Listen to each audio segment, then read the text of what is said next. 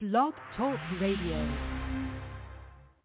Stevie B's media production is a part of the Shellcaster Network.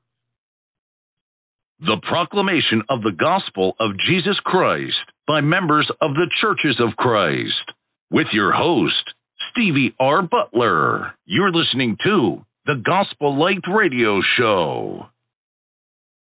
There's a call comes ringing o'er the restless waves, and the light, send the light. There are souls to rescue, there are souls to save. Send the light, send the light, send the light.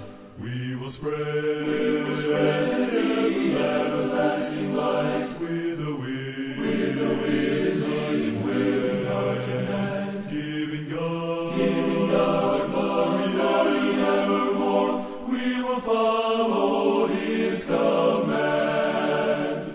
Send the light, the blessed gospel light. Let it shine from shore to shore. Send the light, and let its radiant beams light the world forevermore.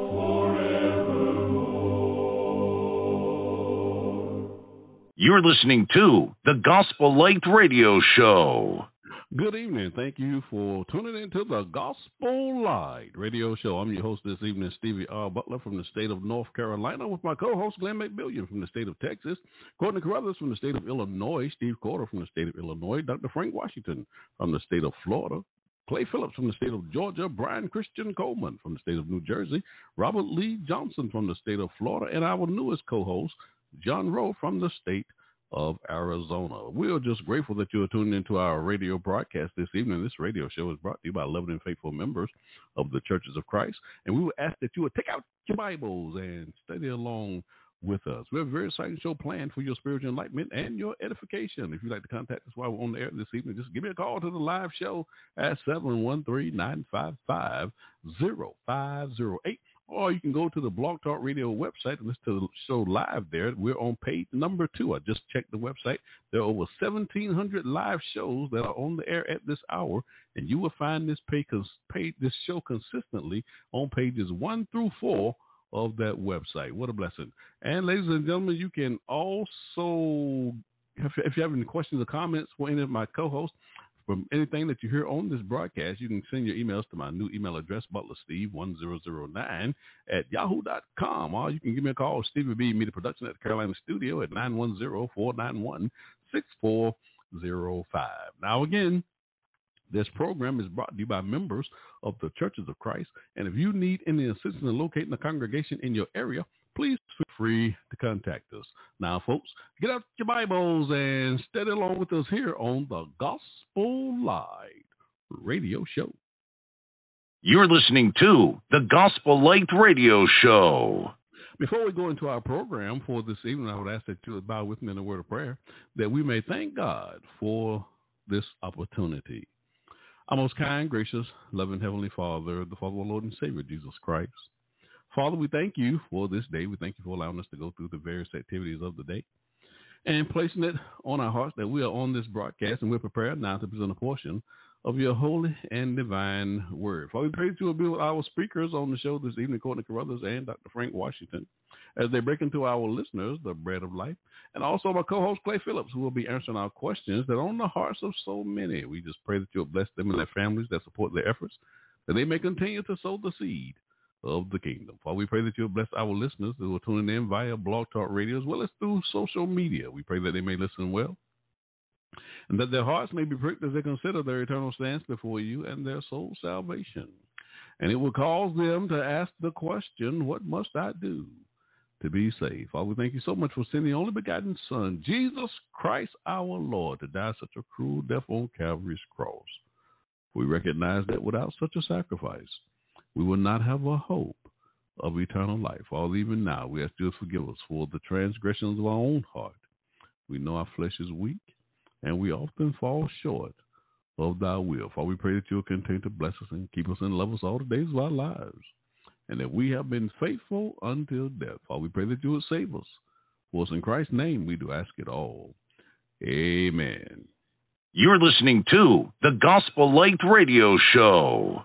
Ladies and gentlemen, thank you for tuning into the broadcast. Our speakers for this evening in the first segment will be Courtney Caruthers. He serves with the Colonial Village Church of Christ there in Chicago, Illinois. He'll be making his proclamation of the gospel of Christ. And in the second segment, I have a question from my co-host, Clay Phillips. He serves as the evangelist for the Rose City Church of Christ there in Thomasville, Georgia. He'll be answering our shouted out question. And then to close out the show, my co-host, Dr. Frank Washington, he serves the West Broward Church of Christ there in Plantation, Florida. He'll be making his proclamation of the gospel of Christ to close out the show. So open up your Bibles now and open your minds, and let's have a great show. After the break, the next voice you hear will be that of my co-host, Courtney Caruthers. Enjoy the show. You're listening to the Gospel Light Radio Show. Send the light, send the light, yeah. Send the light, send the light, yeah. Send the light. There's a call come ringing on the restless way. Send the light, come on and send the light. There are souls to rescue, there are souls to save. Send the light, come on and send the light. Send the light, the blessed gospel light. From shore to shore, come on, send the light, the blessed gospel light. Let it shine forevermore. We have heard the Macedonian call today. Send the light, oh send the light, and a golden offering at the cross we lay. Send the light, oh send the light, send the light, the blessed gospel light. Let it shine from shore to shore. Send the light, the blessed gospel light. Let it shine forevermore. Let us not grow weary in the work of love. Send the light, come on and send the light. Let us gather just for a crown of love. Send the light, come on and send the light. Send the light, oh the blessed gospel light. Let it shine from dark shore. Send the light, let it shine forevermore. Come on, everybody.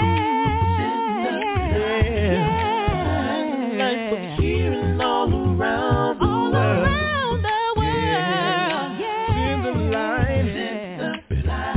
We have been chosen to do a good work. And oh, send the light, the blessed gospel light. Come on and why don't you sing that gospel light? Let it shine forevermore. Send the light, oh the blessed gospel light. Let it shine, yeah. Hey, that light, that light.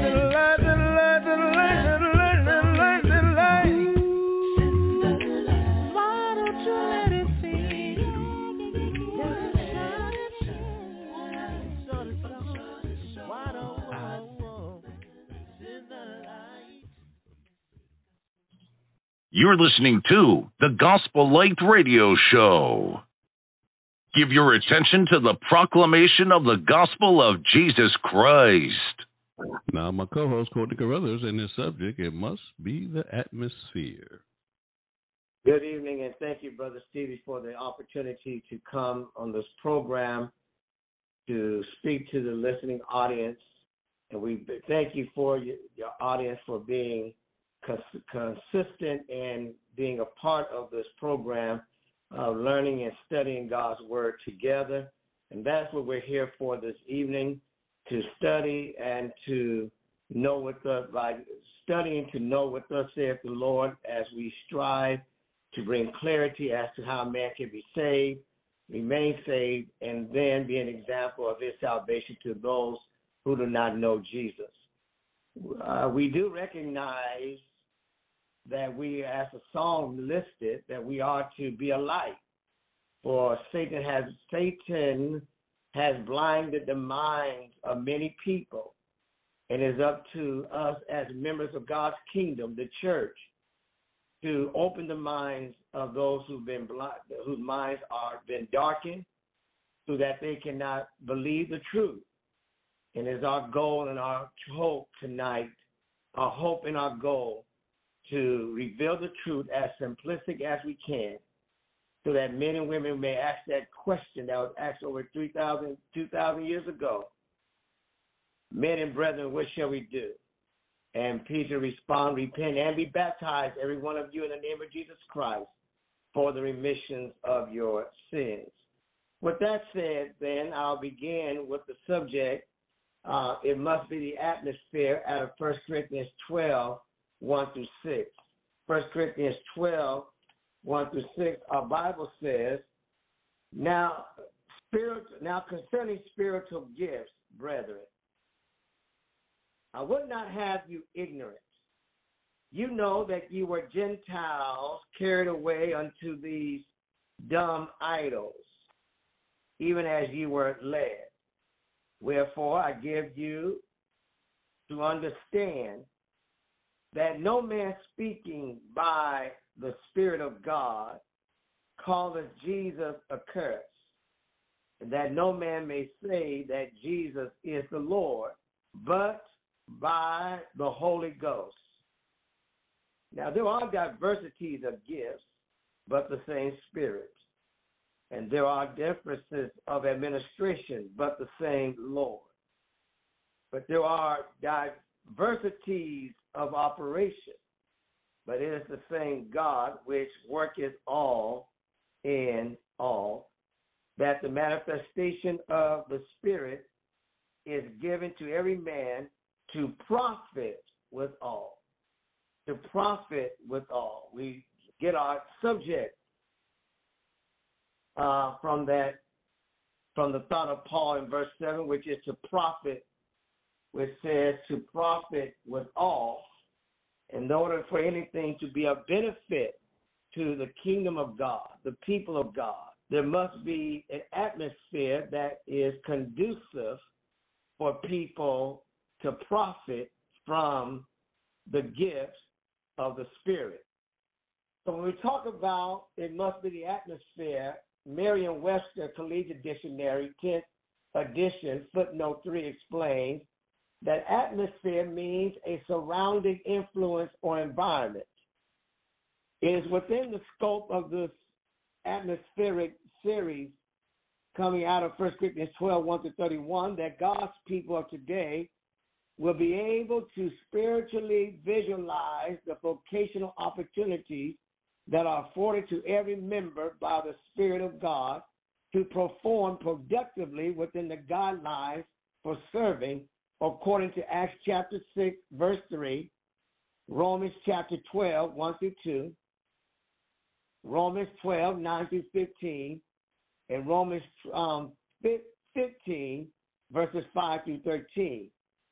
And the grace to serve according to 1 Corinthians 3, 5 through 9, 1 Corinthians 4, 11 through 13, 1 Timothy 1, 9 through 14. Allow me, if you will, just to read 1 Corinthians chapter 3, verses 5 through 9, where Paul addresses the church in regarding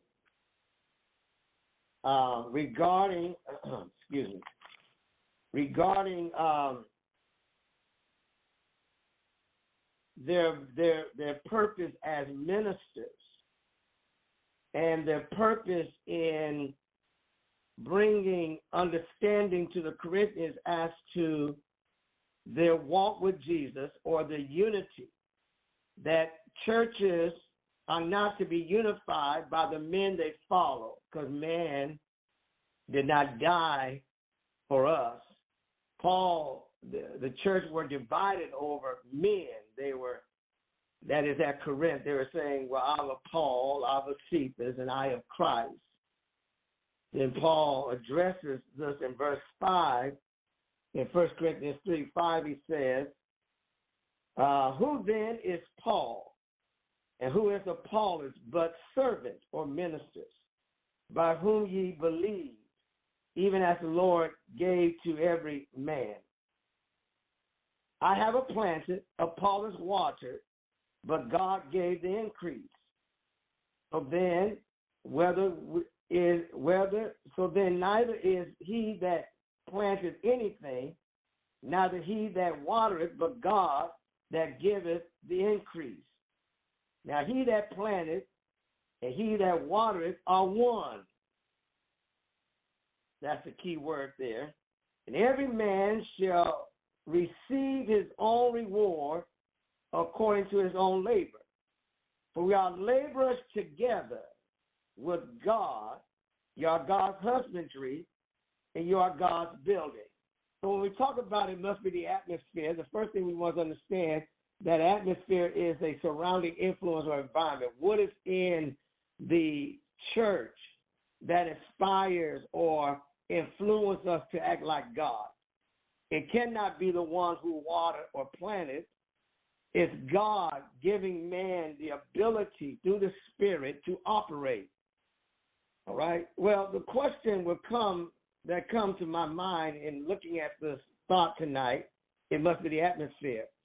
Why then are people so misled by the functionality of the Spirit, or the purpose of the Spirit, or the gift of the Spirit, or gifts of the Spirit? The Spirit itself is a gift. It is a sign, a signet, a seal that says that we belong to Jesus Christ. That's the gift. But then the gift is the influence that is in us, the operation that comes in us to perform according to the way God will have us to perform or carry out ministry. To carry out ministry, one must be in Jesus Christ. To be in Jesus Christ, as you have heard over and over again, we all preach the same thing, speak where the Bible speaks, and are silent where the Bible is silent. It's still no different today because the Bible has not changed, that to be one in Christ or one with the Lord, one must become his child. To become his child, the seed of salvation must be planted into the heart of man. When the seed of salvation is planted in the heart of man, they are impregnated with the Spirit of God, or they are impregnated. And with the ability that says, or the mind that says, like the eunuch said, what must I do to be saved? The eunuch in Acts chapter 8. Then Philip said, well, the eunuch said, see, here's water. What doth hinder me to be baptized? And Philip said, you believe with all thy heart thou mayest. Now to be born into the family of God and to receive the gifts of God, to operate cooperatively for God, one must be his child. To become a child of God, one must have the seed planted, and they must break water. As a baby is ready to be born, they break water from the womb, and they are born into the family. One cannot say they have the Spirit of God and have not broken water that puts them into the family of God. The Bible says, he that believeth and is baptized shall be saved. The Bible also says in Acts 17, now why tarriest thou? Arise and be baptized. Or what are you waiting on? Arise and be baptized, washing away thy sins, calling on the name of the Lord Jesus Christ. Peter says it this way. Well, even Paul says in 2 Corinthians chapter 6, verse 2, now is the accepted time. Now is the day of salvation. Being one with Christ means to be in his family, which is called Christian. Being Christian, to be a called child Christian, one must be in the faith of God, the family of God. The faith of God or the family of God, the word faith, as we're talking, is in relation to saying we respond to the requirement of God. faith is our response to what God requires. What does God require to have the Spirit? As we'll get back to 1 Corinthians. He requires that we make Jesus our Savior. And when we make Jesus our Savior, we are put into the kingdom of God, the atmosphere of God. And as we have the atmosphere of God, influenced by God's word, influenced by the Spirit, we as the church, the community of the kingdom, go out and we bring people in by what's in us.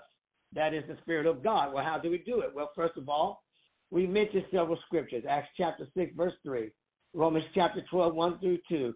Be not conformed to this world, but be ye transformed by the renewing of your mind. So the situation at the time of Paul's writing was not to primarily speak about the showcase of gifts, but to speak primarily about the spiritual fascination of gifts. The spiritual fascination of gifts. 1 Corinthians chapter 12, verses 1 to 6. 1 Corinthians chapter 14, verse 1. Now, only the spiritual fascination of gifts, but the spiritual functions of gifts. 1 Corinthians chapter 12, 7 through 11. The spiritual functions of gifts. 1 Corinthians chapter 12, verses 7 through 11. The spiritual fit of gifts. Fit, F-I-T of gifts. 1 Corinthians chapter 12, 12 to 21. Then the spiritual fellowship of gifts. 1 Corinthians chapter 12, 22 to 31. Once again, the spiritual fascination of gifts. 1 Corinthians chapter 12, 1 through 6. 1 Corinthians chapter 14 and 1. The spiritual functions of gifts. 1 Corinthians 12, 7 through 11. Spiritual fit of gifts. 1 Corinthians 12, 12 through 21. And then also the spiritual fellowship of gifts. 1 Corinthians 12, 22 to 31. This outline serves as the door key to unlock the specifics of Paul's concern throughout chapter 12. The foundational concern centers around the major motives for having a peaceful ministry, a positive reason that propels the participants in the church to be productive. This is detailed in 1 Corinthians 14:40. Let all things be done decently and in order. The idea of order, let it be done in arrangement. Don't everyone start using their gifts in a confused manner. The immediate thought of this verse implores the churches in Corinth, the church in Corinth and the churches of today to have a scheme, a blueprint, a proper management for conducting the worship of God efficiently and ministries effectively. The thought is achievable as long as the attitudes within the organization of the church conforms to the atmosphere of the Spirit within the principal guidelines of the Spirit's environment, according to 1 Corinthians 14, verse 3, where the Bible says these words. 1 Corinthians chapter 14 and verse 3, the Bible says, but he that prophesieth speaketh unto thee to edification and exhortation and comfort. But he that speaketh in an unknown tongue edifies himself. But he that prophesieth edifieth the church. Now, you'll notice that many people will marvelize themselves or marvel over speaking in tongues. Speaking, the word, as you look at the King James Version, talks about unknown tongues. And you'll notice that the word unknown is italicized. It emphasizes, to emphasize that there were so many tongues that they could not put all the names of the languages in the Bible. So, as one may say, I got the gift of the Spirit, so I speak in tongues, that's not what Paul is talking about. He is talking about having a gift given by the portion of the Spirit in people to edify the church, to build up the church. If one comes speaking in their own language, he's only speaking to himself. When the apostles used tongues, the Bible describes for us the various kinds of tongues that were present. Elamite, Cyrene, those scattered throughout Asia, Cappadocia, Bithynia, all around. There was not an unknown tongue. And they said, how do we hear the wonderful works of God in our own language? Are these men drunk? So tongues or gifts, one of the gifts is tongues, speaking in tongues, were to edify the church. Now, in worship, however, we have gifts of singing. I have heard people say, well, why not let our young men and women play instrumental music in worship? That's the gift. You can play your instrumental music any way you want, but when it comes to worshiping God, everyone that has breath must praise God through the accompaniment of the Spirit, not the accompaniment of a piano or a guitar or a drum. The Bible says, speaking to yourselves in Psalms, Ephesians chapter 5 and verse 5:19, speaking to yourselves in Psalms, hymns, spiritual songs. When we emphasize spiritual songs, we emphasize a song that is different from the sound and processing of the world, how the world processes receiving music. The music we use ought to be different from the world. It is to be spiritual, set apart. The instrument we use to glorify God, it is our heart. It is the organ that propels, it is the organ that propels the blood to flow through the stream. It is the Spirit of God that goes into our ability to worship God in spirit and in truth. John 4:24. So we talk about the atmosphere in this sense. We say that the thought is achievable according to 1 Corinthians 14:3. But he that prophesies is speaking unto men to edification and exhortation and comfort. This is precisely why our subject inspires us to recognize the purpose of being gifted and not to battle about what gift is better. It must be the atmosphere. However, the result of an atmosphere starts with an attitude that promotes an environmental climate within the church organization to operate in unity that the Spirit of God governs. It is impossible to discuss the body without discussing the ministry, without discussing the ministry of the Holy Spirit. Therefore, the Spirit inspires unity. The Spirit initiates diversity, and the Spirit brings about maturity. So when you look at this, the outline says this: the Spirit inspires unity. When we talk about unity, we mentioned it from 1 Corinthians chapter 12, 1-13. But let's just point out, without going through the whole gist of it, verse 1 says, now concerning spiritual unity, concerning spiritual gifts, brother, I would not have you ignorant. Verse 3 says, wherefore I give you to understand that no man speaketh by the Spirit of God, calling Jesus accursed, anathema, that no man may say that Jesus is the Lord, but by the Holy Spirit. Then he says, now there are diversities of gifts, but the same Spirit. Verse 5, now there are diversities of administration, but the same Lord. And there are diversities of operation, but it's the same God which worketh all in all. Let me put it this way. Let's put it this way. Every apostle whom God called that have seen the resurrection of the Lord, that were at the baptism of John and have seen the resurrection of the Lord, were sent by the same Spirit, spoke by the same source, and saved by the same source. All right? For example, Acts chapter 2. All the apostles were sent by the same Spirit. They spoke about the same thing, that Jesus Christ is the Lord of all men. He is the King of kings, Lord of lords. He is the resurrection. That those who heard this, the apostles, those who were pricked in their hearts said, men and brethren, what shall we do? They all said the same thing. Peter and the apostles, repent, and Peter, that is, repent and be baptized.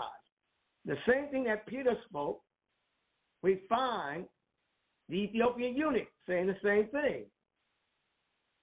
Because we know he must have spoken about water to be saved, because the eunuch says, see, here's water.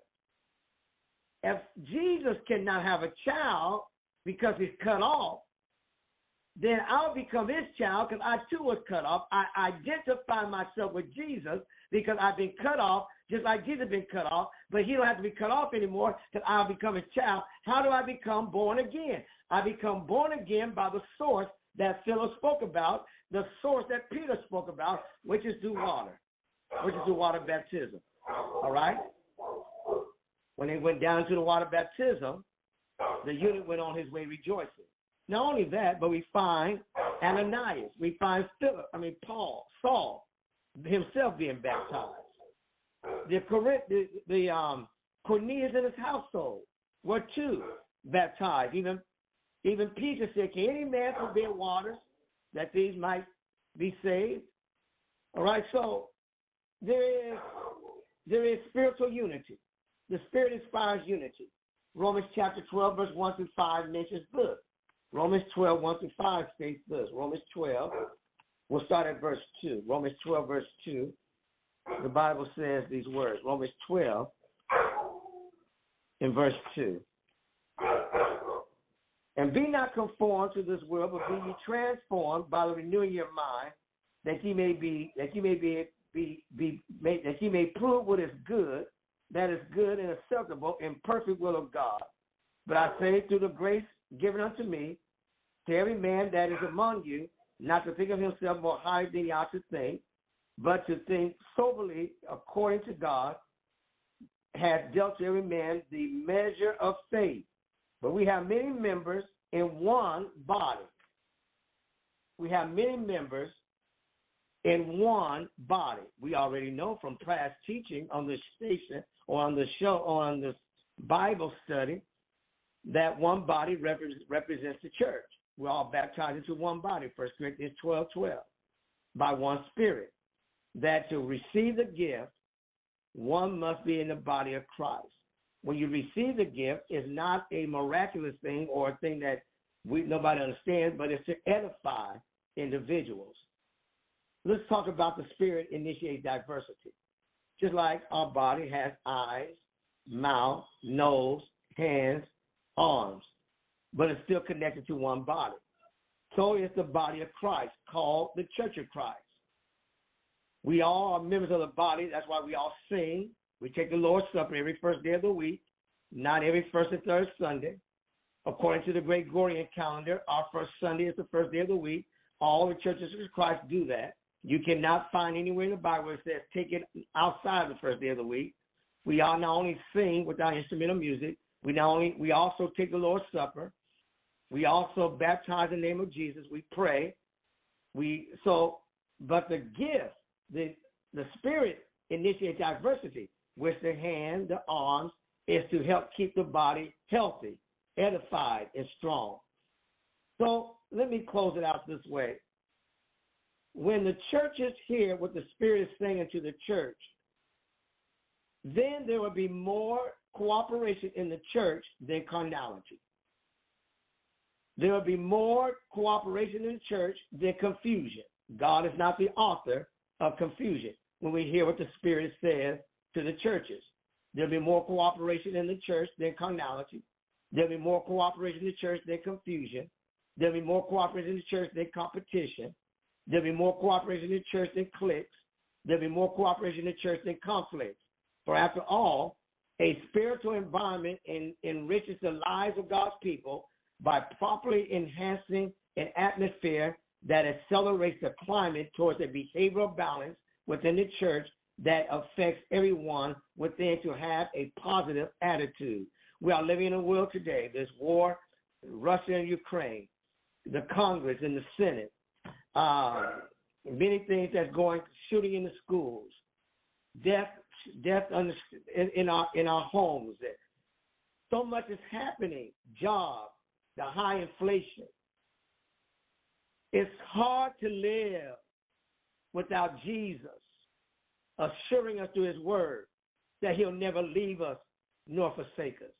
It's hard to live also without the Spirit of God in our lives, the paraclete being the comfort of our spirit. The word para means to draw near. The word cleat means to call. Every day you wake up and walk, you need to call on God. Every day you come home and go to sleep, you need to call on God to comfort. In times such as these, it's hard to live without the Spirit of God who gives us a peaceful assembly. We don't go to church to fight over gifts. We come to church to be edified over the gifts because it's a peaceful assembly. And we have a promising assurance that the Spirit of God knoweth those who are his. Jesus knows who we are. We ought to work to uplift people. We ought to work in the church to uplift God as a bloodstained banner, to call people from a dark day to a lively day, to call people out of difficulties so they can be delivered to a state of peacefulness. And that's what the church does through singing. That's what the church does through prayer. That's what the church does to the Lord's body. For the same God that raised Jesus up, he'll also raise us up. Because every time there's a Monday misery, a Tuesday trial, a Wednesday worthlessness, a Thursday tribulation, a Friday frustration, a Saturday setback, the following week we have a Sunday strength, a Monday of mercy, a Tuesday of thanksgiving, a Wednesday of worthiness, a Thursday of thankfulness, a Friday of faith, to say it's the same faith I woke up with, it's the same faith I'll go down and I'll sleep tonight, that the Lord will be by my side. The Lord is my shepherd, I shall not want. He's a bridge over troubled water. He's my leading post in the wilderness.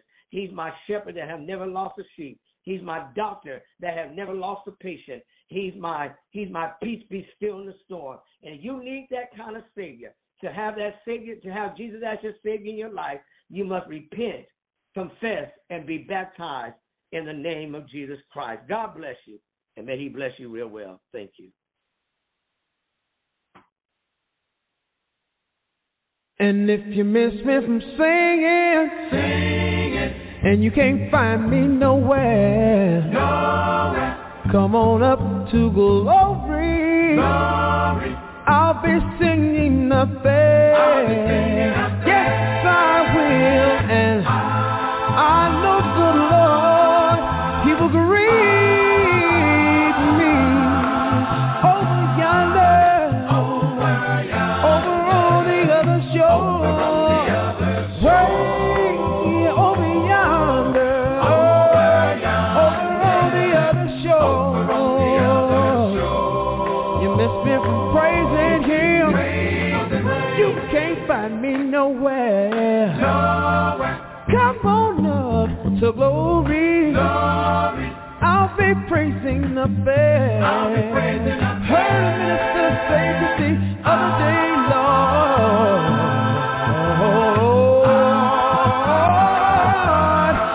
going to heaven, over on the other shore.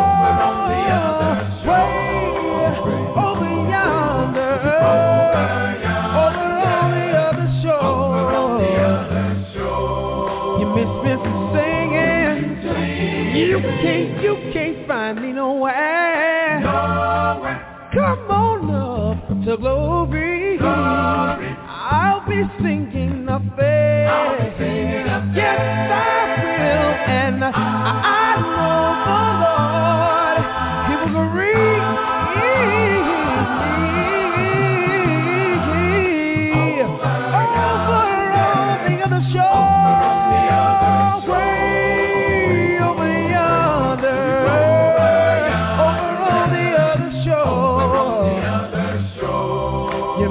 From praising God, you can't find me nowhere. Come on up to glory. I'll be praising up there. I'll be praising up there. I'll be praising up there. Down on my knees, Lord. I'll be praising up there.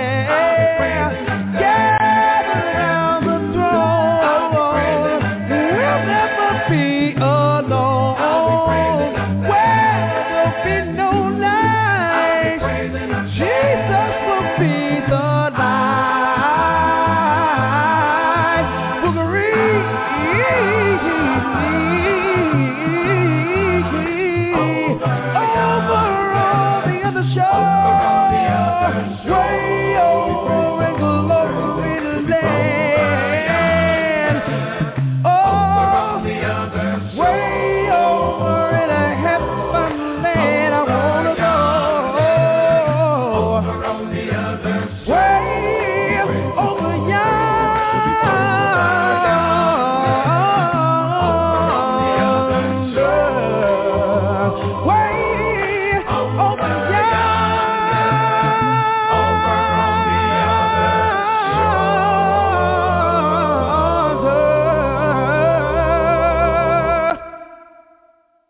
You're listening to the Gospel Light Radio Show.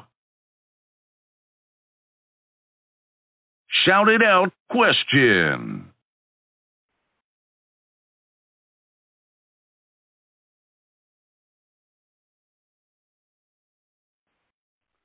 Ladies and gentlemen, I seem to be having some technical difficulty here, but this is the portion of the broadcast where we have my shouted out question from my social media platform on Facebook. I'm going to pose this question to one of my co-hosts, Clay Phillips from the Rose City Church of Christ there in Thomasville, Georgia. And we also want to encourage our listeners to go on Facebook if you're on that Facebook platform and get involved in those biblical discussions in that shouted out group. Hey, Clay, how you doing, my brother? Marvelous, my friend. How about yourself? I'm doing just fine. Now, we have a doozy of a question for you tonight. Now, these series of questions come from Gerald Williams from Amarillo, Texas, and his question is in regards to a preacher named Pastor Geno Jennings. I'm not sure if you're familiar with this man at all. You ever heard of him? I have heard of him. Okay, I'm not sure. Didn't Dr. Jack Evans debate him one time? No, he debated his co-worker, the guy that was older than him. Oh, okay. But he has some great questions here in regards to some teachings of Pastor Geno Jennings. And this is the questions that he has, or the concerns that he has concerning the teachings of Geno Jennings. He says now, Geno Jennings says these things. These are some of his teachings, that the Holy Spirit is not a person but just God's Spirit. And number two, God is not three personalities, but God is not schizophrenic. Then he says, number three, there is no Trinity, and the word Trinity is not in the Bible, but is rather a concept invented by the Catholics. And then he said, number four, to say that there is Father, Son, Holy Spirit is the same as saying that there are three gods. Now, what say you to these contentions that Geno Jennings has regarding the Holy Spirit? Thank you very much, Brother Steve. And those that are listening on this evening, it is good to be able to come into your homes or by radio, or those that are watching by Facebook. I just thank God that we have the opportunity to share with you. The Bible teaches us that we have to be prepared to answer questions that are asked. And some questions are good questions, some questions are bad questions, but I think that it is good that we answer the questions live on the radio as well as by way of Facebook. Now, if you have your Bible, turn with me to first, because I got about 20 minutes to answer this particular question, and it don't take me longer than that, but I'm just going to hit the high spot and show you what the Bible teaches about the doctrine of the Trinity. The word Trinity is not found in the Bible. That is true. The word Trinity is not found in the Bible. My name is not found in the Bible, but I'm a Christian. So we must understand, as we struggle to answer questions, we must be mindful. 1 Corinthians chapter 8, verse 2 teaches us that none of us know as we ought to know. So this is one of those questions that whether you know it or not, you better be right. You better be a part of Christ, because whether you know the Trinity, the Father, Son, Holy Spirit, or you think there's one God, whatever, but that God, we better know Him. We better know God of God and Lord of Lords. So now, let me read a scripture. 1 John chapter 5 and verse number 7. The Bible says, "For there are three that bears record in heaven: the Father, the Word, the Holy Ghost, or the Holy Spirit, and these three are one." Now that is not in the Bible. In the original Greek, that verse is not there. So just I'm not telling you. Now, why they put it there? They put it there to help us get a grip on understanding the doctrine of the Trinity. But verse 7, listen to me. Verse 7 of 1 John chapter 5 Jeannie is right. That verse is not in the original text.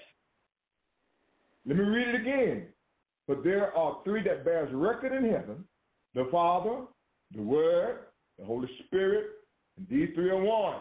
Is not in the original text. Now, most scholars will agree with that. And so I did, Brother Evans, Dr. Evans, when I was at Southwestern Christian College, and Brother Maxwell, we debated men in dealing with this particular same question. But it does not, listen to me now, it does not omit, listen, because this verse is not in the Bible. We have enough in the Bible to justify or to lead us to the teaching that there is the Father, Son, and the Holy Spirit. So if we omit this verse, it does not affect, listen to me, it does not affect the teaching at all about the Father, the Son, and the Holy Spirit. Now, there are three homiletics I want to look at. I'm not going to be able to deal with all of it, but I'm going to just give it to you. We're going to look at, number one, the Godhead deity. The Godhead deity, confusion of the Godhead, and the misconstruedness of the Godhead. We're going to look at what people will say and think and how they look at the Bible. So number one, we're going to look at that. The first target is the Godhead, the confusion and the misconstruedness of individuals. Number two, we're going to notice and understand the one God concept. The one God concept. We need to understand that. The one God concept. And then number three, we're going to look at the historical or the historicity of the expression of God, what is called the dichotomy, the dichotomy of it. So we want to look now, if you will, let us get a grip of understanding. First of all, what do we know for sure? Now, what do we know for sure? This is the answer. This is what we need to focus on. What do we know for sure? Now, when you stand before God at the judgment, understand, none of us are going to know everything. Nobody knows everything in the Bible. None of us, this thing about the Holy Spirit, the Father, Son, and Holy Spirit is perplexing to everybody. I don't care whoever he is or she is that teach this. None of us know everything about God. He's omnipotent. He's omnipresent. We don't know. Thank God we have enough Bible to help us appreciate that, listen, that there is a God. One thing I do know and believe in my heart, that there is a God. Now, let me say this. When Jesus on the cross, he said, Eli, Eli, lama sabachthani. My God, why have thou forsaken me? My God, why have thou forsaken me? Why hast thou forsaken me? The centurion that was there, he said, after the darkness came, the Bible says dead people got up and walked. Now, I don't know how much God you need to know, but none of us, when we die, it's going to bring up, dead folk going to get up. Darkness going to be like thick water. None of us are going to be like that. So I know I'm not God. And I'm not going to pretend to be God. But one thing I do know, Jesus, the Bible says that he said, Eli, Eli, my God, why have thou forsaken me? So here we find that even the centurion had enough wisdom, enough God. One of the soldiers stood there when Jesus died, and the earthquake shook. I don't know what you want about God, but God is Jesus something else. He's not us. He's not us. He is a duality. He came in this world to live like us. but he's not us, and we are not him, but he says, why have thou forsaken? And the centurion, now listen to this. The centurion said, truly, this was the Son of God. He said, I don't know about y'all, but if Jesus walked on the water, did you believe that? He took 5 loaves of bread and 2 fish and fed 5,000. Do you believe that? Woo! Went to a grave, and a young man named Lazarus was dead. The Bible says, he said, Lazarus, come forth. Do you believe that? Now, do you believe any of the Bible? Because if you read from Matthew to Revelation, that it blows your mind. How this Jesus that people are arguing about and trying to say he's not God. Okay, I'm not going to argue with you about that. I'm not going to debate you on that. What do we really know? What we sure are is that he ain't nothing to play with. Woo! He ain't nothing to play with. Now, the Bible says in Deuteronomy 19 and 15 says, let everything be by the witness, or at least 3 witnesses, out of the mouths of 3 witnesses, that every matter shall be established. Let us start with some witnesses first. Before I even get into the confusion and the misconstruedness of the Godhead, let me, if you will, look at 3 witnesses of the Godhead, of Jesus. The Bible says in Matthew chapter 3, verse 13 to 17, that Jesus went to John the Baptist. It was already prophesied that John the Baptist, called Elijah, was going to come and make Jesus' way straight. This Jesus now. Now, I don't know what you want to call him, but I'm calling him Jesus, my Lord, my God. You can call him whatever you want to call him, but I'm going to call him my Lord, my God. Bible says that John even said, Jesus baptized me, John. So here's the water, the confession. God is going to confess and say that here is his son. You better hear me up in here. Bible says Jesus has baptized me. John said, no, you need to baptize me. Jesus said, no, what you got to do is you got to baptize me. Why? Because we got to fulfill all righteousness. I love it. You got to fulfill all righteousness. You argue about whether he's God or not. John says, John recognized him. And John even got perplexed sometimes when John was in prison. You remember? John was in prison. John said, now, are you the one or should we look for another one?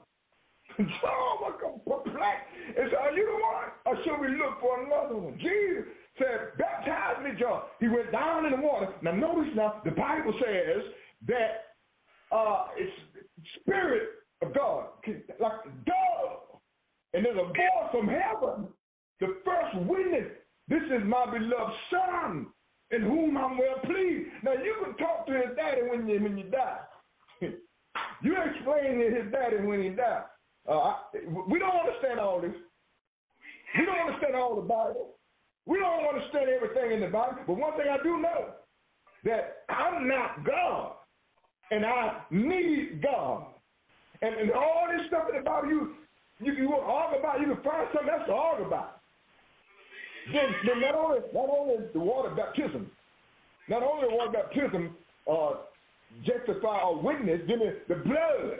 The water was baptism, then the blood. According to John chapter 12, verse 28, the Bible says, Jesus said, Father, glorify me. And the Father spoke from heaven and said, you glorified me. Whatever when Jesus said, Lord, he said, it is finished. Father, I hope I glorified you. He said, you did. Don't you worry about them jokers that talking about they don't believe you, God. Don't worry about them. You come on home. And the Bible says that he went on back to heaven and sat down on the Right side of his body. Now, what you going to do with all that? Hello? Not only did the Bible say the voice came from heaven and said, you have glorified me. Read John chapter 12, verse 28. Then the Spirit, the Comforter, glorified him. Witness. So you got three witnesses here. The Comforter in John 15, verse 26 and 27, it testifies that the Comforter, Jesus, let me read that. That's some good stuff right there. John chapter 15, and I just got to read that one. John 15 and the verses 26. John 15, 26. And we find these words. But when the Comforter is come, whom I will send unto you from the Father, even the Spirit of truth. He not lying. The Spirit of truth, which proceeded from the Father, he shall testify on me. Jesus said, the Spirit will testify on me. The water testified on me. My blood testified on me because the blood sacrifice had to be done. Could nobody else do it? All of these years, could nobody do it. Goats and bulls and goats could not redeem man. He said, I'm going to send my son. And if you don't want to be that, that's fine. You got to explain that to God about his son. Then it says, he shall testify me, verse 27, and ye also shall bear witness because ye have been with me from the beginning. Now, let's get into some doctrinal issues. Let's get into the doctrinal statement. The Godhead. Listen. The Godhead, and I got about 10 minutes. Y'all bear with me, okay? The Godhead, the deity, the confusion, the misconstruedness of individuals. Now, they have a proof text. Let me give you the proof text. They try to prove that Jesus is not God. Turn your Bibles now to Colossians. Everybody turn to Colossians chapter 2. And the verse is number 9. This is where they go to try to prove the proof text. Colossians chapter 2, verse number 9. All right, Colossians 2, verse number 9. Are you ready for this? Look what it says.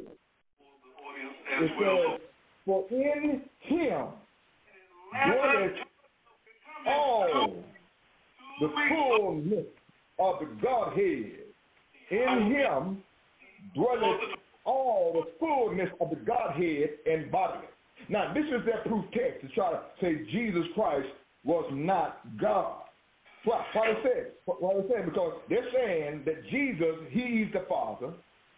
Jesus, he is the Son. Jesus, he is the Holy Spirit. This is the Jesus only mentality. This is the confusion that is going on, that Jesus is the Father, that Jesus is the Spirit, and that Jesus is the Son. That he's all of them, the body head, its will. Now, understand this. Christ was God in the flesh and reflected the attributes of God. In other words, when Jesus came, he was God in the flesh. God stuck down to our level.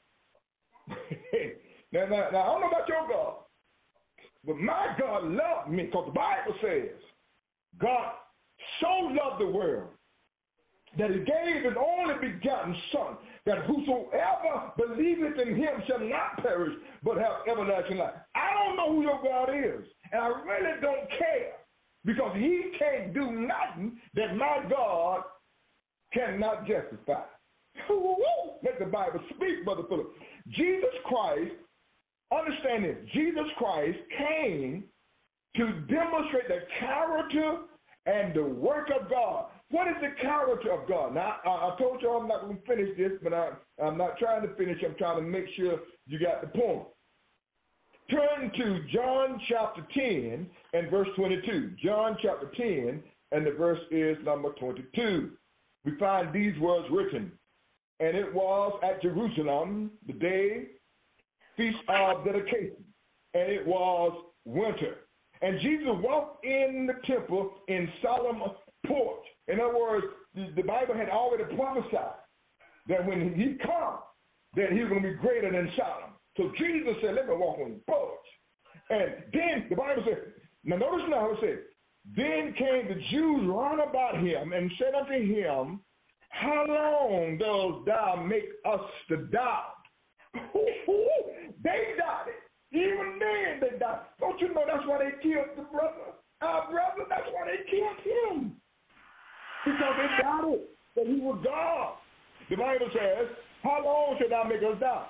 If thou be the Christ, tell us plain.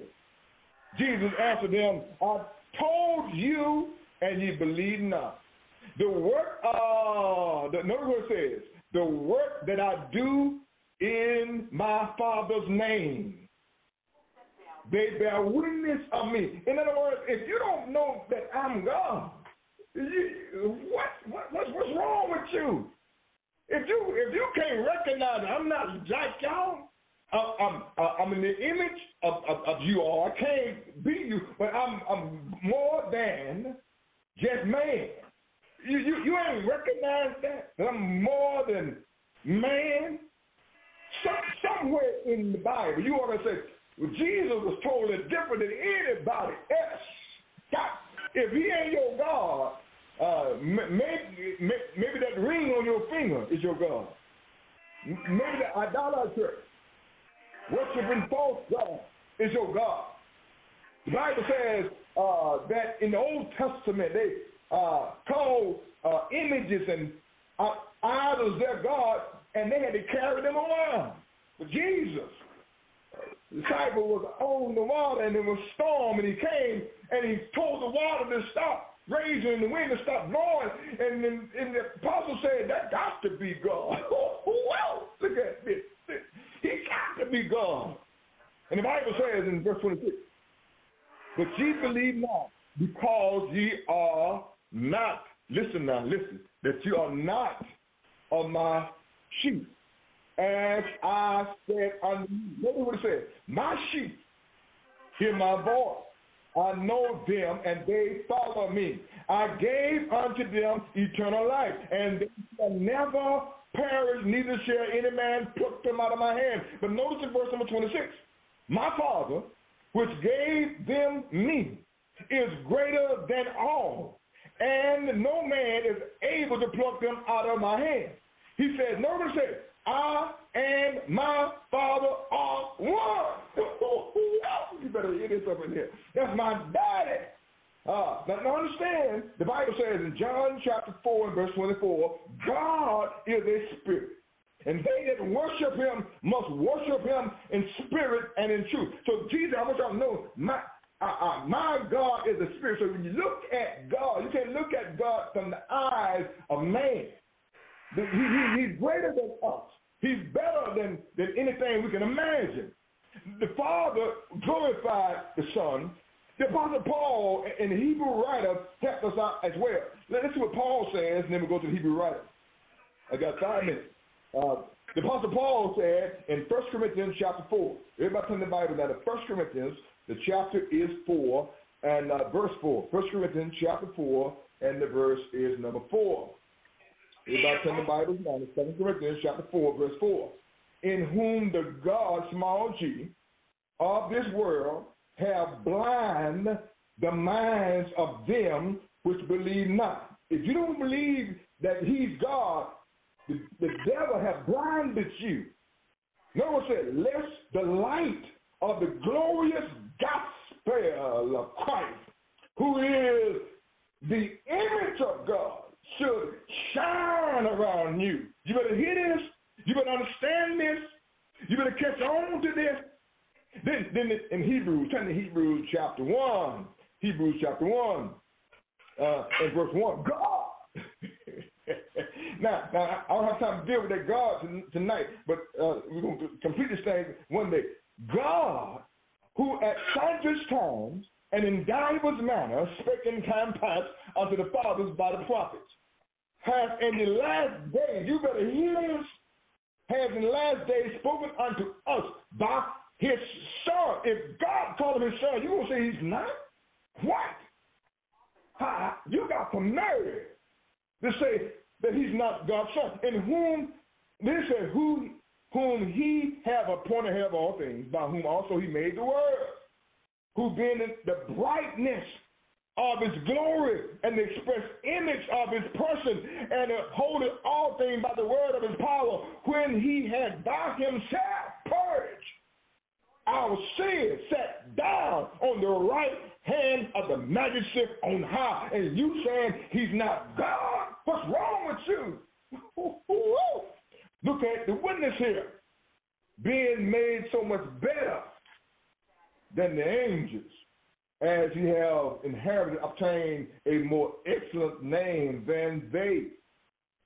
So let's understand the one God concept. Let me give you the one God concept. If you can understand the husband and wife concept, you can understand the one God concept.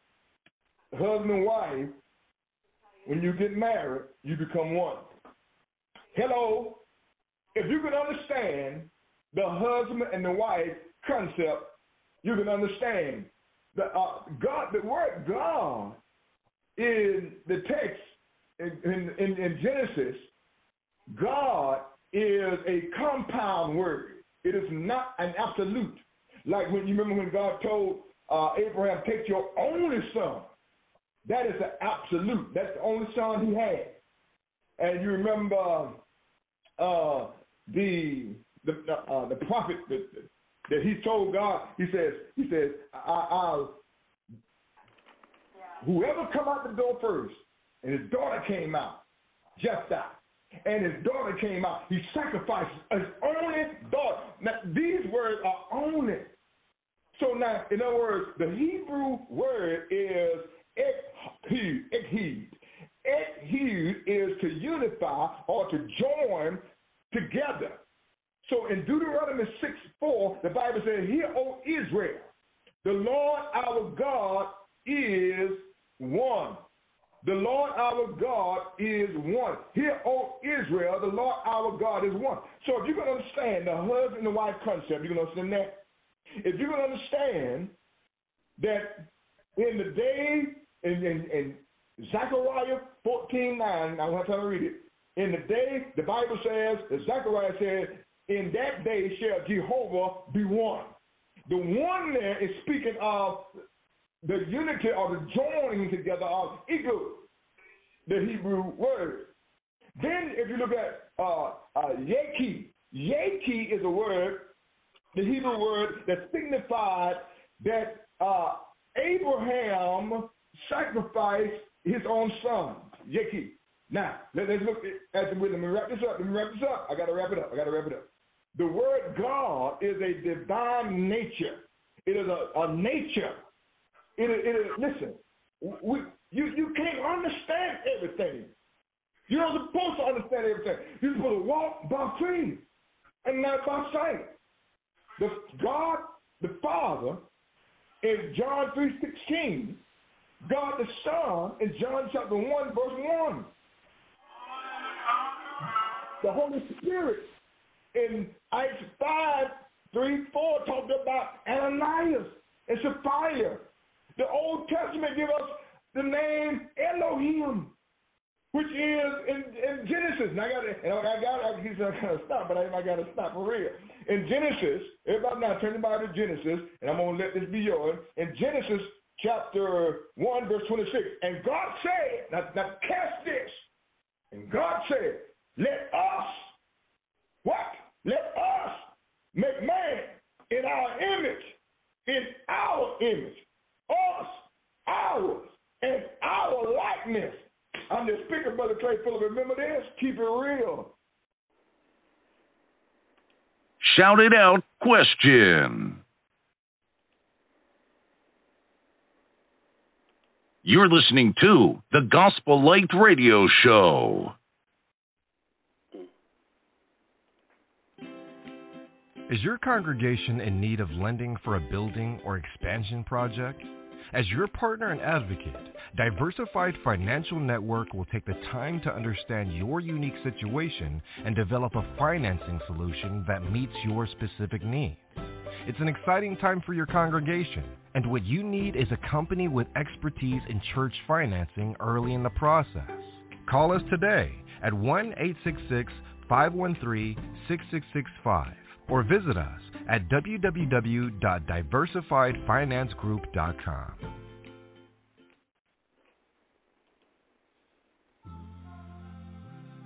This is a program reminder. Stevie B's Media Production presents. We're airing live shows here on Blog Talk Radio. You can give a call to the live show at 713-955-0508 or type in your search bar www.blogtalkradio.com/Gospel Light Radio Show. Or you can just type in your browser Blog Talk Radio and that'll take you to the live website. And on Tuesday night, on the second Tuesday and the fourth Tuesday of the month, live show here at the Blog Working the Lord Radio Show. And that's on the second Tuesday of the month, we have a guest speaker from the Brotherhood of the Churches of Christ. We'll be making that proclamation of the gospel of Christ. And also during that show, we have a community corner segment for small business owners and entrepreneurs who will be making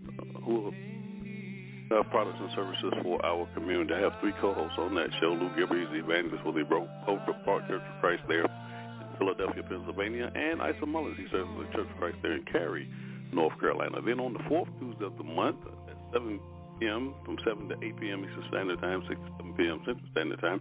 My co-host, Kelly Fletcher, she served the Livingstone Church of Christ there in Indianapolis, Indiana. She has the Kelly Fletcher Show. Then on Thursday evening, each week from 6 to 8 p.m. Eastern Standard Time, 5 to 7 p.m. Central Standard Time, I'll be hosting the live show, the Gospel Light Radio Show. I have 8 co-hosts on this show. We'll be presenting lessons from the Word of God. And each week I have 2 co-hosts on the air with me. Also taking a question from my social media platform on Facebook. Shout out, I'll be posing to one of my co-hosts on that live show. Then on Friday night, I'll be hosting a live show and to 11 p.m. Eastern Standard Time, 8 to 10 p.m. Central Standard Time. I'll be hosting Stevie B's Acapella Gospel Music Blast Radio Show. And on that show, I'll be playing some of the world's greatest acapella gospel artists. A suite of on this Friday night. There will not be a show on this Friday night due to the concert this weekend in Atlanta, Georgia. This is part of the Experience Acapella Tour that I'm on. And also we have the on-demand episodes, a variety of musical platforms, wherever you're getting your podcast from. You can listen to these past shows that we have here. There are over 700 episodes on those platforms. You can go to Spotify, Radio, Amazon Music, Apple iTunes, YouTube, We also want to thank our sponsors who are sponsoring these radio shows. If you want to be a sponsor, just contact my sponsorship manager, Michelle Mark, of Florida. Telephone number is 954-687-4705. And the 3 E's of Stevie B Media Production is the objective of this broadcast. We want to educate, we want to edify, we want to encourage you in a study of God's Word. And that will conclude our program announcements. You're listening to the Gospel Live Radio Show. My co-host, Dr. Frank Washington, up next after the break.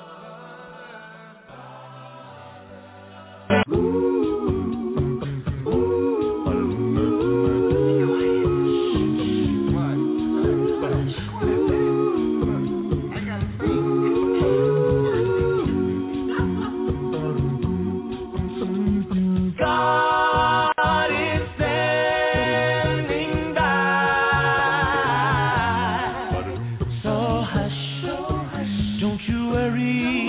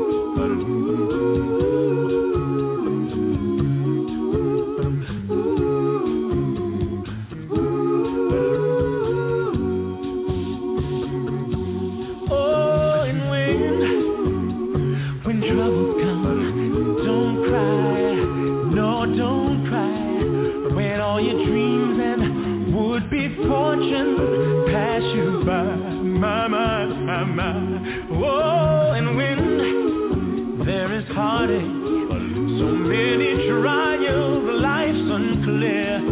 Just look up toward heaven. There's a God and He's standing near. Oh, God is standing by. So hush, don't you worry, don't you cry, don't you cry.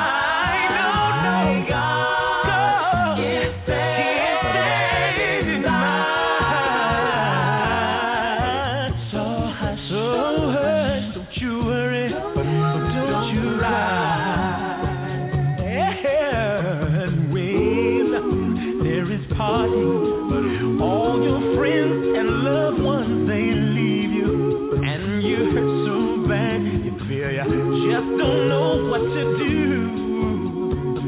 Oh, and if you're wondering if there's anybody who really cares, let me assure you that there's a God, and He'll be right there. Yeah, oh God.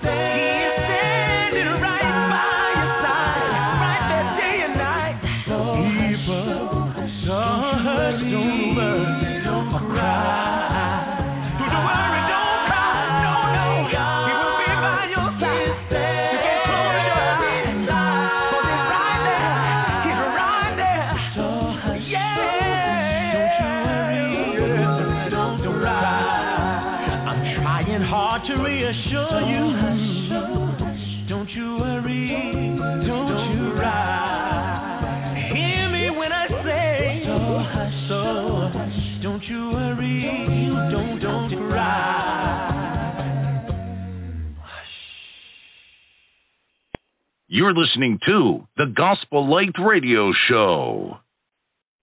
Give your attention to the proclamation of the gospel of Jesus Christ. Now, my co-host, Dr. Frank Washington, and his subject, When Kingdoms Collide, God and Governments. Thank you, Brother Stevie. I appreciate your allowing me to express my faith in Jesus Christ and allowing me to be one of the guest speakers on your great program here. I won't be long, but as Christians, we are not to feel as if we are not bound by the law and authority of earthly government because we are citizens of another kingdom. Instead, we should demonstrate our respect for the heavenly King by being subject to earthly authority. This lesson is taken from Mark chapter 12, 14 through 17, and this lesson was going to take a look at tonight at what it means to live in the world without being of the world. This lesson tonight is going to address what it means to give to Caesar, or in my case, give to Florida what belongs to Florida, and to give to God what belongs to God. I hope you have time for this. If you are serious about following Jesus and living for God, then you and I are going to struggle between living in the world but not being of the world. John 17, 14 through 19. You and I will encounter distress and conflict within ourselves in several arenas in our environment. We will find this in the area of entertainment, the movies that we watch and shows that promote lifestyles that you and I disagree with, or music that we don't agree with. We'll find distress or tension in the area of politics that deals with abortion, or politics trying to reshape the definition of marriage, or the area of government supporting a government that supports things that you and I as Christians do not agree with.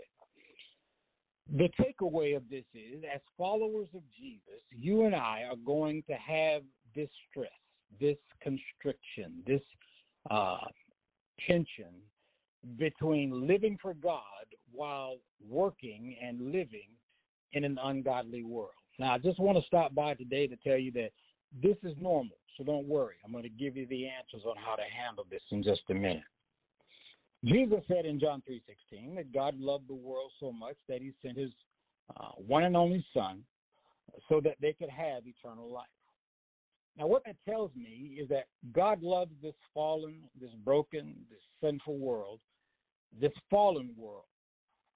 This fallen world, however, doesn't bring joy to God. But God still loves this world. And in Romans 5 and 8, we're told that God showed his great love for us by sending Christ, Jesus Christ, to die for us while we were still sinners. Now, what that tells me is God loved me while I was sinning against him. I hadn't placed my faith in him, my trust in him, or believed in him for salvation or anything, but he still loved me then. So my question, do you love the people of this world even though they sin against God and you? Do you love the people of this world even though they don't believe what you believe about God and his word? Do you believe the people of this world who live alternative lifestyles, homosexuality, and all that other stuff that you disagree with? Do you love the people of this world that would consider are selfish, greedy, and worldly? Or do you come across as someone who hates them, who wishes they would just disappear and go somewhere else? Well, if you're going to follow Jesus, then Jesus has to make you a friend of sin. Stay with me now. Your test and your struggle is your story. Now, James chapter 1 and verse 2 says, when troubles of any kind come your way, consider it an opportunity for great joy. For you know that when your faith is tested, your endurance has a chance to grow. So let it grow. For when your endurance is fully developed, you will be perfect and complete, needing nothing. My friends, in life, you are going to have troubles. If you're not having troubles, then you're not doing anything. Anybody here other than me have troubles? Trouble in your marriage, trouble in your finances, trouble at work, trouble with your health, trouble with your car. Trouble with your kids, trouble with your in-laws, trouble all over the place, trouble at school.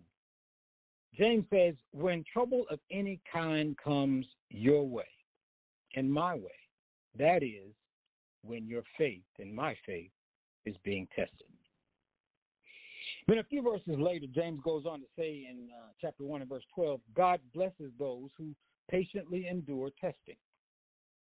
Many of these troubles are not over quickly. They linger. They last weeks, months, sometimes years. As you patiently endure these tests, God blesses you. You didn't know that, did you? As you patiently endure these tests, God blesses us through them. We become stronger. We become wiser.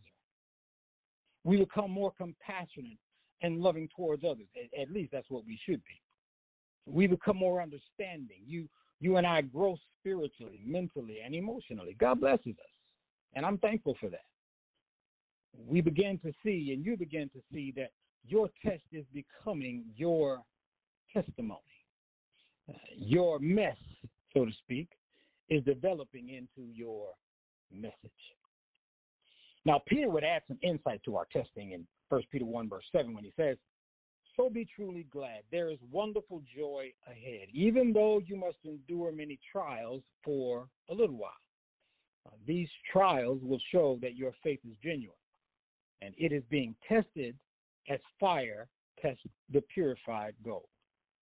Now, you don't know that kind of faith if you have until you are tested by troubles and trials. You don't know what kind of faith you have until you are troubles and trials and crises that come into your life. When you go through a trial, that's when you get an opportunity to show that your faith is genuine, that your faith is real and authentic. When you face a financial disaster, you lose your job, you have an opportunity to display that faith, what faith really looks like. When you face a serious illness, you are given the opportunity to demonstrate to others what authentic faith looks like. When you live in a country that continues to move further and further and further away from God, you're given an opportunity, my friends, to demonstrate and reveal God is worthy to follow, trust, and obey. Ladies and gentlemen, friends and visitors, your test is your testimony. Your mess is your message, and your struggle is your story. Tonight we're going to see Jesus tested. He's going to be, going to use this test to teach a lesson. Jesus is going to try to be trapped or going to be asked a trapped question about supporting an ungodly government and living a godly life. So let's engage in a fireside chat and take a look and see what we can learn. So in our lesson, in Mark chapter 12, if you got your Bibles, go with me, Mark chapter 12, verse number 14. Later, the leaders sent some Pharisees and supporters of Herod to trap Jesus into saying something for which he could be arrested. Teacher, they said, we know how honest you are. You are impartial and don't play favorites. You teach the way of God truthfully. Are they buttering him up now? Even though they were using flattery to set up Jesus, what they said about Jesus was absolutely 100% true. Jesus was honest. He was impartial. He didn't play favorites. He taught the way of God truthfully. And those should be characteristics of you and I as well. But then Mark goes on to say, now tell us, is it right to pay taxes to Caesar or not? Should we pay them or shouldn't we? Jesus saw through the hypocrisy and said, why are you trying to trap me or test me? Show me a Roman coin and I'll tell you. When they handed it to him, he asked, whose picture and title are stamped on it? Caesar's, they replied. Well then, Jesus said, give to Caesar what belongs to Caesar. Give to God what belongs to God. And his reply completely amazed them. It wowed them. Here's why. The Pharisees and Herodians asked Jesus a question beginning in verse 14. Now tell us, is it right to pay taxes to Caesar or not? Should we pay them or should we not pay them? Why would they ask that question? Well, how does that trap Jesus? You have to understand the tax they were referring to and the specific coin used to pay this tax. Now, the taxes to Caesar is referring to the poll tax, and this tax is based on the head count of the entire Roman Empire. Everyone had to pay it. Everybody in the Roman Empire had to pay this tax. This tax helped pay for the infrastructure of the empire, meaning it had to pay for the roads, the security, the salaries. It had to pay for the officials. It'd be like the taxes that you and I pay for road improvement, and I do hope you all are paying your taxes. It paid for the road improvement, police, schools, stuff like that. Every government has to have money to run the country, including Rome at that time. The tax helped Rome be mighty Rome with its armies and expansion and their commitment to all the pagan gods and goddesses throughout the empire. Now, the Israelites, however, struggled with the same thing a lot of Christians struggle with today. when they paid their tax, they knew that some of the money went to things they did not approve of morally, politically, ethically. So their stress with this was multiplied 100 times over because they lived in a country where idol worship and paganism was the driving religion and part of their day. Paganism was a government-approved religion. You didn't walk down Main Street and see a Baptist church or Catholic church or Methodist church or a COC. You would see massive temples where people gathered to worship this god, small g, or goddess, small g. Many of these temples offered sacrifices and had temple prostitutes as part of their various acts of worship. Now, you and I are required to pay this poll tax to demonstrate that you support the Roman Empire and the current Caesar.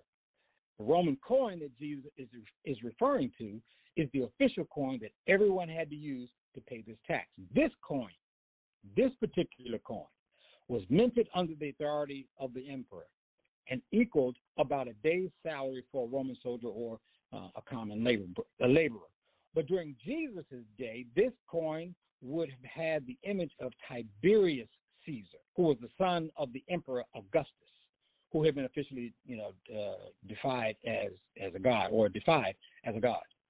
But ironically, what you have here is a coin with the image of Tiberius, who was believed to be the son of a small god.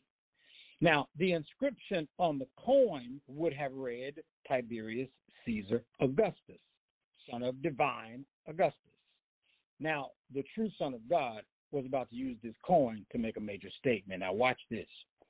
Because of this image, the message on the coin, the Israelites and the religious leaders considered the coins to be miniature idols. You follow me? Now, in their view, carrying them was a violation of the second commandment where you are told to have no idols.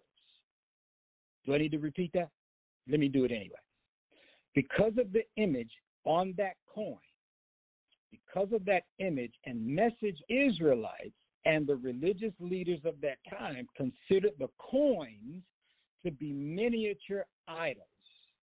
And in their POV, carrying them was a violation of the second commandment where you were told you were to have no idols.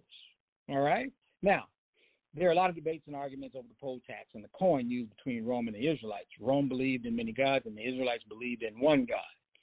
The Pharisees represented one side, and the Herodians represented the other. These two groups came to Jesus and asked him, is it right to pay taxes to Caesar or not? Are these Christians supposed to pay taxes? Should they pay them or should they not? So we're told in verse 15, Jesus saw through their hypocrisy. And he said, why are you trying to trap me? Jesus knew what these boys are up to. He knew their game, even before they opened their mouth. But he said, show me a Roman coin and I'll tell you. Jesus knew that this was a trap. So how is it a trap? Well, since Jesus understood human nature, in John chapter 2 and verse number 25, he saw through their and saw through the trick or the game that they were about to play. He knew their evil motives. So he rhetorically asked the question, why are you trying to trap me? He knew the answer. Jesus knew it was a trap. He knew why they were trying to trap him, but Jesus was ready. But how is this a trap, Doc? Well, these folk are expecting Jesus to answer the question in one of two ways, and here shows the power of Jesus. If Jesus said, no, you should not pay the tax, this would be equivalent of Jesus denying Roman authority and denouncing Augustus as a god. That answer would put Jesus in the category of a traitor and committing treason. The Herodians then could have Jesus arrested, placed in prison, and eventually executed. Contrast to that, the opposite side of that is, if Jesus said, yes, you should pay the tax, then this would make the Israelites angry and disappointed with Jesus, and many people would abandon him forever. Now, his popularity would decrease overnight if he said yes. Many of them were expecting him to be the Messiah who overthrows the Roman government. They were not thinking of Jesus as a Messiah who overthrows sin. And at this point, the people were seeing Jesus as a political Messiah and not a spiritual Messiah. So, what do we have here? Jesus asked for a Roman coin, and this brings us to verse 16. He says, when they handed it to him, he asked, whose picture and title are stamped on it? Caesar's, they replied. Verse 17. Well then, Jesus said, give to Caesar what belongs to Caesar. Or whatever state you're in, give to Florida what belongs to Florida, or give to Texas what belongs to Texas, or give to North Carolina what belongs to North Carolina, blah, blah, blah. And give to God what belongs to God. And this reply completely amazed them. Now, I hope you all are still on the line, because here we're getting to it now. To understand what Jesus is saying and to understand what it means to us today, let's take Jesus' statement, divide it in half, and examine each part. So, first, Jesus said, give to Caesar what belongs to Caesar. Jesus begins this statement with the word give. Now, this word in the Greek means to pay back a debt or to simply pay something back. Now, Jesus looked at taxes as a citizen's debt to the government in return for the services that they perform. And the taxes in Jesus' day went to support the army, which provided safety and security to the people. And the taxes went to build roads and all those other things that taxes go to. Today, for you and I, or you and me, our taxes support fire, police protection, public education, national defense, transportation, special programs for the poor, the underprivileged, on and on and on. And it helps with salaries and all that other kind of stuff. As a Christian citizen, you might not agree with the way all of your tax money is used. I sure don't. And you can express yourself with your voice and your vote. But you must accept the fact that God has established human government for our good. Romans 13:1. But then Jesus asked whose picture and title is stamped on the coin. And the word picture is best described as, or translated as, image. So basically he's saying, whose image is on that coin? Since Caesar's image is on the coin, and Caesar represents the government, then give to Caesar that belongs to Caesar. Pay your taxes. Live under his authority. Live by the laws of the land. Pay back to the government what you've been using from the government all year. This is Jesus' way of saying submit to the government. You follow me? Submit to the government. Now, then Jesus says, underline this, and give, underline that word give, to God what belongs to God. Now, Jesus begins this phrase with the same word give as he did on the verse above. But again, this particular word means to pay back. It means to pay back. God has given you and I air to breathe, a mind to think, heart to feel, a life to live. Jesus says, give back to God belongs to God. And Jesus is talking about ownership. The Roman coin was Caesar's because it bore his image. So give it back to Caesar. You and I, however, bear the image of God. So give yourself, myself, give ourselves back to God. Genesis 1:27. Jesus is saying here, go ahead and support your government, but live for God. Isn't that amazing? Isn't that wonderful? Go ahead and support your government, people, but live for God. Now, this statement by Jesus also did something else. By saying give to God what belongs to God, Jesus was rejecting Augustus as a god, as it was stated on the coin. Jesus was saying there is only one God. And guess what? Augustus certainly ain't it. Amen? See, Jesus knows what he's doing. He knows we live in a fallen. He knows we live in a broken world. He knows that we live in a sinful world, and sinful world you are going to live under the authority of governments that are fallen, broken, and sinful. But Jesus says, in spite of all that, in spite of all that brokenness, in spite of all that sinfulness, in spite of, things going crazy the way they are, Jesus says, in spite of all that, be a good citizen. Pay your taxes, but give your life to God. Be a good citizen. Pay your taxes, but give your life to God.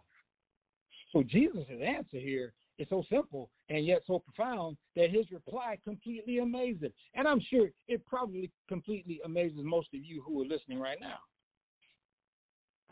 In summation, Jesus is showing you and I, you and me, what it looks like to follow him by being in the world without being of the world. To Caesar what belongs to Caesar. Give to the world what belongs to the world. But my friends, give to God what belongs to God. Give yourself to God and live for him. I hope this lesson helped you. I hope it gives you the understanding of give to Caesar that which belongs to Caesar, pay your taxes, go out and vote, and live for God. Support your government, but live for God. Amen. I hope this lesson helped, and I hope you this lesson to heart, and I want you to stay in God's grip.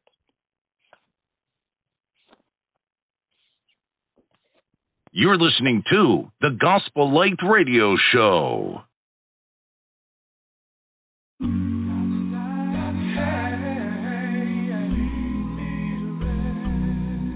I was hurting all alone. I was searching for a comfort I could find on my own, with no direction, feeling down. My life was headed for disaster till you turned me around. Nothing ever had been able to ease me when trying to please me. It only pleased me less. But when I learned about the way that you love me, had to put your honor above me, and you gave me rest. Lead me to rest, sweet Lord. Lead me to rest, oh Lord, from my journey here. Lead me to rest, the relief I found from the burdens that have weighed me down. Lead me to rest, lead me to rest. What a comfort, what a deal, as I consider what you offered me. How can it be real? What should I offer in return, when the value of your blessings no one could ever earn? Then you tell me that I'm really forgiven, got a reason for living, and you made it so clear, yeah. I'm supported when the devil would charm me, protected when the evil would harm me. Tell me, how can I feel? Lead me to rest, sweet Lord. Lead me to rest, from my journey here. Lead me to rest, the relief I found from the burdens that have weighed me down. Lead me to rest, lead me to rest.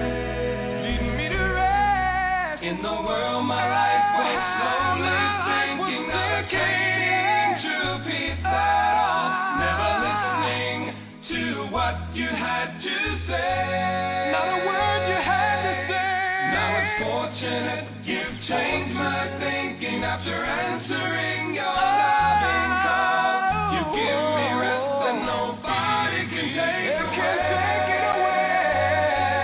Lead me to rest, sweet Lord. Lead me to rest from my journey. Lead me to rest. The relief I found from the burdens that have weighed me down. Lead me to rest. Lead me to rest. Lead me to rest. Lead me to rest. Lead me to rest. Lead me to rest.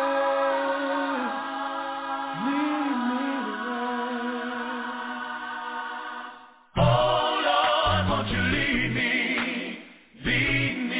to rest. Oh Lord, won't you lead me to rest. Oh Lord, won't you lead me to rest. Oh Lord, won't you lead me to rest. Oh Lord, won't you lead me to rest. Oh Lord, won't you lead me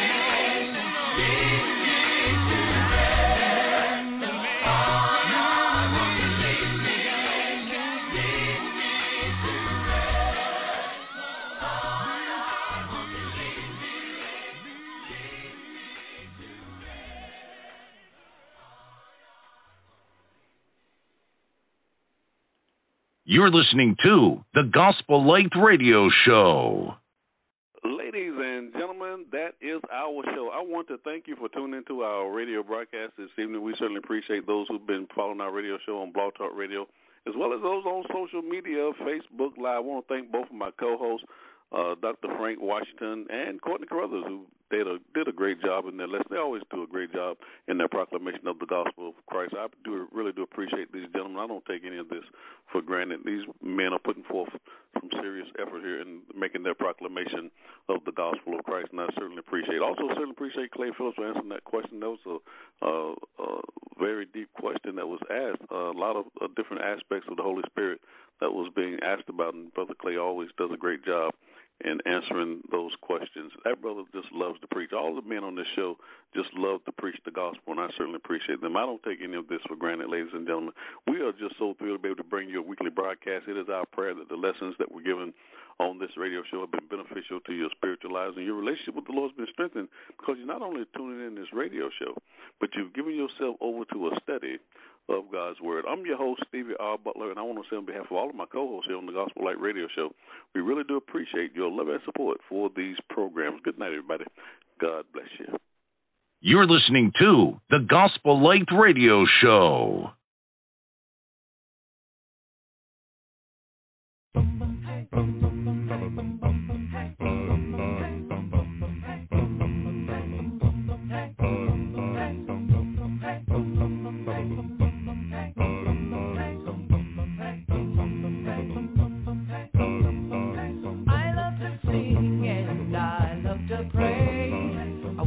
The Lord most every day. I go to the temple and I just want to stay, to hide from the hustle of the world and its way. I love to live on a mountain top and be fellowshipping with the Lord. Love to stand on a mountain top, cause I love to feel my spirit soar. Down from that mountain top to the people in the valley below. They'll never know that they can go to the mountain of the Lord. They can go to the mountain, yeah. Now praising the Father is a good thing to do. I worship the Trinity, Spirit and truth. But if we worshipped all of the time, there would be no one to lead the blind. I love to live on a mountain top and be fellowshipping with the Lord. Love to stand on a mountain top, cause I love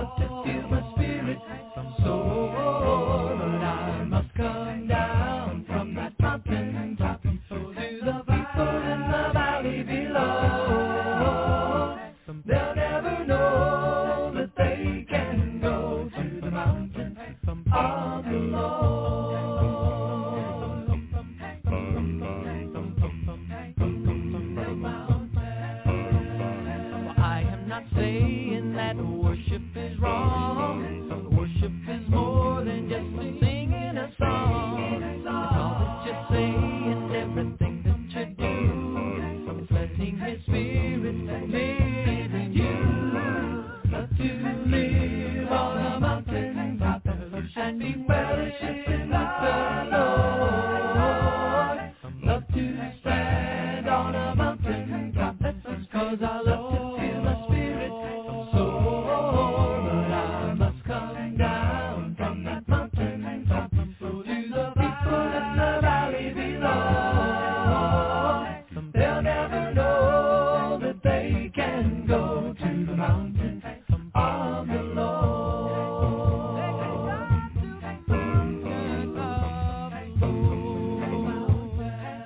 They can go, yeah. They can go. They can go to the mountain of love, yeah. They can go.